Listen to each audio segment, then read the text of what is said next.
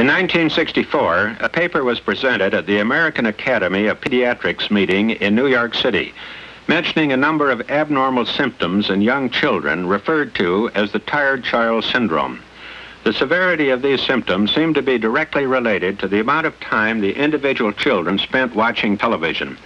These abnormal conditions were thought to be caused by an over-psychological stimulation resulting from the program content, that is, too many Western thrillers and murder mysteries. However, suspecting that X-rays from the TV sets might also be a possible contributing factor, I placed some bean plants in front of a TV 6 hours each weekday and 10 hours on Saturdays and Sundays, the same amount of time that the children were watching their TV sets.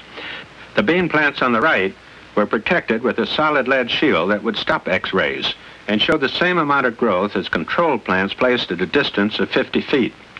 The bean plants on the left were shielded only with black photographic paper that would stop all visible light but would have no effect on the X-rays. You see an extremely stimulated growth with the leaves 2.5 or 3 times the size of the lead-shielded plants.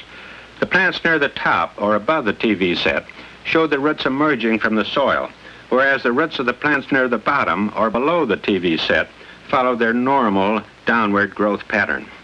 This has some very far-reaching implications, indicating that gravity may not be the controlling factor in the downward growth of the roots of plants, but that they may be growing away from the general background radiation that normally comes only from overhead because of the shielding effect of the massive amount of earth beneath.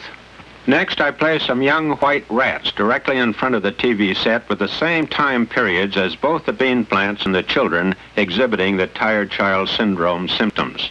Through semi-time-lapse photography, partially speeding up the action, you can see that the young rats on the left, protected only with the black photographic paper, became aggressive and more difficult to manage, whereas those on the right, protected with the lead shield, remained perfectly normal and docile. Autopsies were performed on all of these animals, which showed brain tissue damage in those protected only with the black paper, but not in those protected with the lead shielding. In another experiment, it was found that all of the TV sets in the homes of a group of hyperactive children being sent to a special adjustive educational center